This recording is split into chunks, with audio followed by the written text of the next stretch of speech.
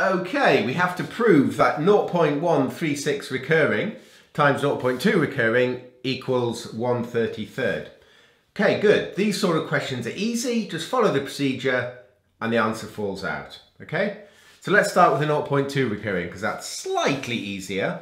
Okay, so 0.2 recurring. That's the same, or I'm going to write it as 0.22222, and so on, okay? When there's only one digit recurring, okay, you multiply by 10. I'll show you what I mean. So the first thing you say is let x equal 0.22222 and so on, okay? And we're going to multiply both sides by 10, okay? So therefore 10x equals, that becomes, just move the decimal one place to the right, 2.22222 and so on, okay? And then you just subtract that from that, okay? So we're going to do 10x minus x equals that minus that, okay?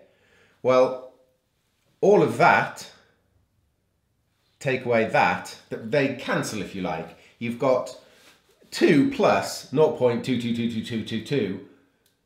So when you subtract 0.22222, you're just left with 2. Okay? So we get 9x equals 2. So x is 2/9. Okay? So that thing there is 2/9 because we said let x equal that, which is that. Okay? Right, now we'll do this one, okay? So we've got 0.13 recurring, 6 recurring. That means it's 0.1. The 1 doesn't repeat, there's no dot above it, okay? It's 3, 6, 3, 6, 3, 6, and so on and so on, right? Now, same thing, well, almost same thing. We're going to multiply by 100 this time. That's the only difference. So we say, let this thing, we won't call it x this time, just to avoid confusion. You can if you want. Let's call it y, okay? So we say, let y equal 0.1363636 and so on and so on, okay? Now, when there are 2 digits repeating, in this case there are 2, it's the 3 and the 6, you multiply by 100, okay? So 100y equals, the decimal point's going to move 2 positions to the right, so we get 13.63636363636 forever, okay? Same thing again, we subtract.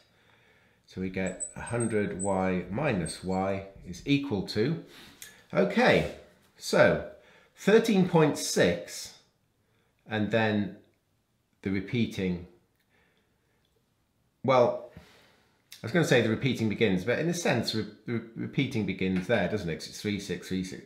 Anyway, so we multiplied by 100 because we wanted to get the 3 there. It goes 3, 3, 6, 3, 6, 3, 6. We wanted it at that position after the decimal, at the second position after the decimal, okay? If we'd only multiplied by 10, we would have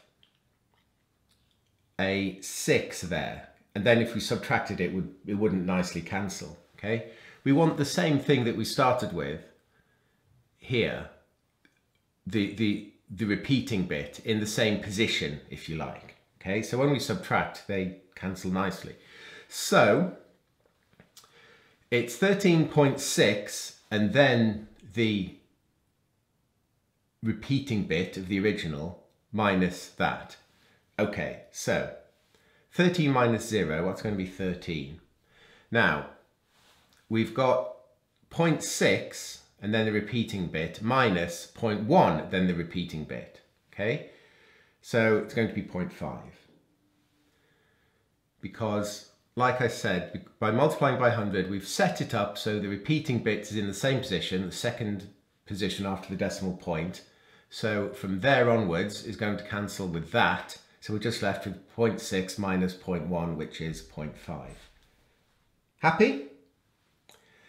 Okay, good. So we get 99y equals 13.5.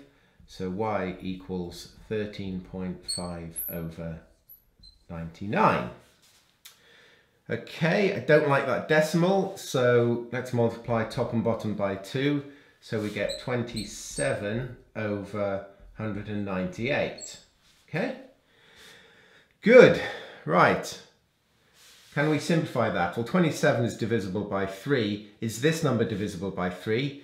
To check if something is divisible by 3, add up the digits. If that number is divisible by 3, the original is divisible by 3.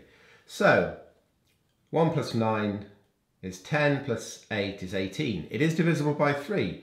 So 27 divided by 3 is 9.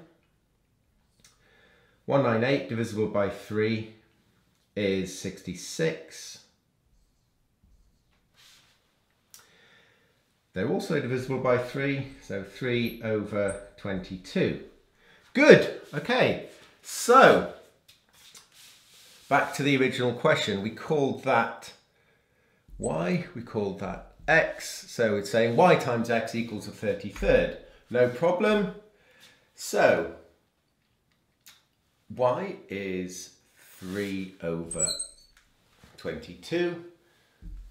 Okay, so we've got 3 over 22 times x is 0.2 recurring, which was 2/9. Okay, now if we've done this correctly, that should turn out to be a 33rd. Let's see, 3 into 3 once, 3 into 9 3 times, 2 into 2 once, 2 into 22 11 times, 1 times 1 is 1, 11 times 3 is 33. Boom, we've done it. Okay, so like I said, these sort of questions, pretty easy, okay? Doesn't matter what that number is, okay? If you have a number that doesn't repeat, what's important is how many digits do repeat. If there are 2, you multiply by 100. If there's 1, you multiply by 10. Thank you for watching. I hope you found this video helpful. If you did, please click the like button, and it would be a massive help if you could subscribe. It would also be amazing if you could support me on Patreon. All the papers and everything are on my website, drjem.com, and I'm also on social media. Thank you.